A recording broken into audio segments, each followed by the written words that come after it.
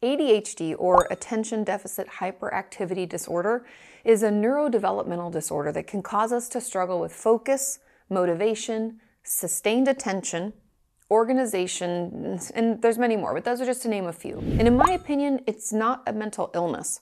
Our brain just works differently because it's lacking dopamine and dopamine transporters, meaning that it's harder for us to feel rewarded or good because our dopamine can't get to where it needs to in the brain. And dopamine is one of our feel-good neurotransmitters that helps us feel motivated, rewarded, and hold attention when needed.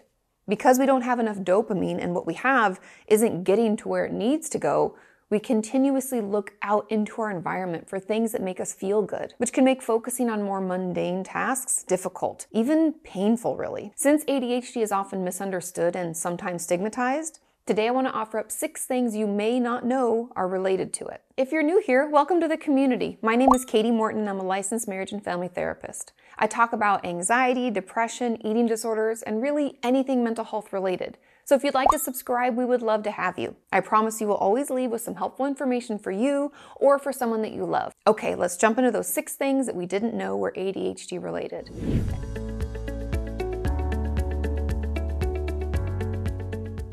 And number 1 is taking risks even when unnecessary. This is because adrenaline can feel really good, and those of us with ADHD thrive on it. It's the reason we can feel like we perform best under pressure. Because of the risk involved and high pressure environment, it makes it easier and more rewarding for our brain to focus on something, which is why many of us with ADHD can find ourselves in jobs like working in an ER, in entertainment, or in tech. The pressure helps us focus and feel alive. And this could also be connected to us doing impulsive things that can cause us or those we love unnecessary pain. I've heard from members of our community that they've made impulsive financial decisions like poor investments or even quitting their jobs on a whim because it sounded exciting, only to realize maybe it wasn't the best decision after all. Remember, those of us with ADHD can struggle with organization and paying close attention to details, which makes us more susceptible to these types of impulsive decisions.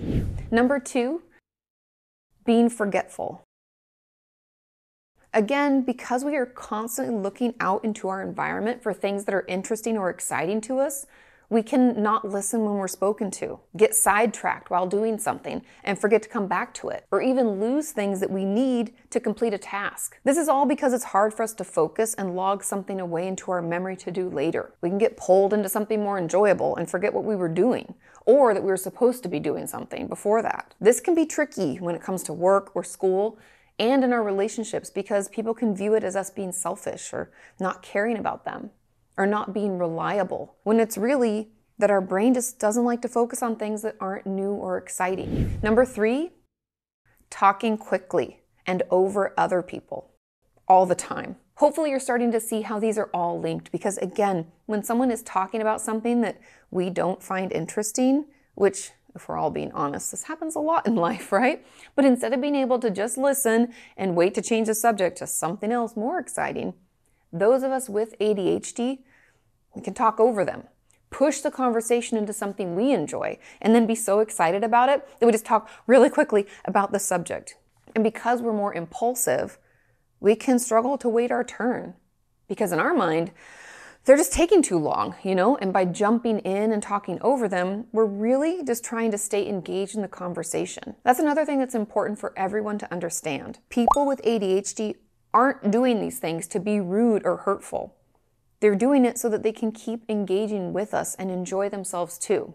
It's almost like a majority of our ADHD symptoms are just ways that we try to cope with our lack of enjoyment and reward from everyday tasks. And number 4, it's difficult to go to bed at a reasonable time.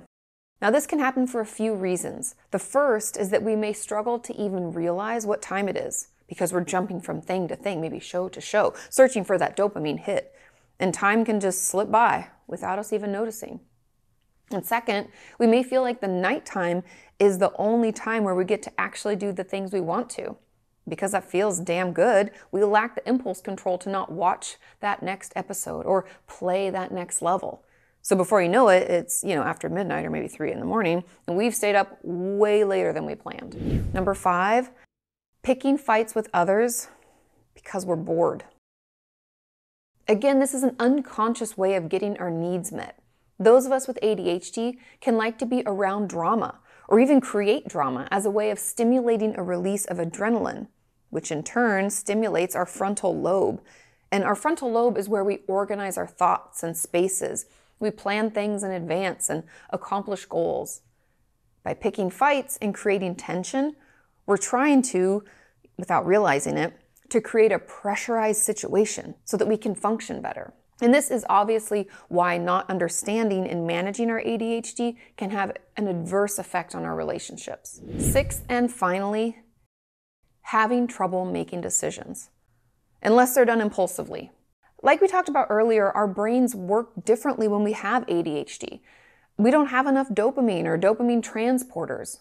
And also our prefrontal cortex may not be able to function at full capacity, meaning that considering all options and making a thoughtful decision isn't going to be our strong suit. Not only is that level of focus going to be hard for us, but we may struggle to even think through all the details and find that we can't make a decision unless there's a time crunch or pressure that's put on us. So what can we do? Well, instead of always fighting against our brains and trying to force another way of thinking and working, let's work with our brains. We know that ADHD brains can focus more when things are new, interesting to us. There's a sense of urgency, and the thing that we're doing is challenging.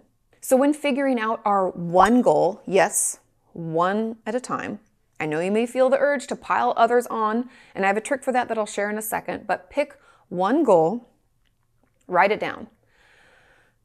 Then take a minute to consider if there are new things that we could learn or do on our way to this goal. Also, what will the cost be for us if we don't meet that goal? And is there a deadline? Write these things down so that you can see them and they can help keep us motivated when maybe we're struggling to start or to keep going. And as for my tip for having too many goals, take a notebook. Pick one page, okay? Fold it in half vertically. And on the side that you can see when it's folded up, put that one goal and the motivating things that we just talked about. On the side that you folded under, right? You can't see it when it's folded up, unfold it. Write down all those other goals that have come flying into your head that you would like to achieve at some point, and then fold it back under. When you check off the one goal that you can see now, then I give you full permission to unfold that page and pick one more to move it to that other side.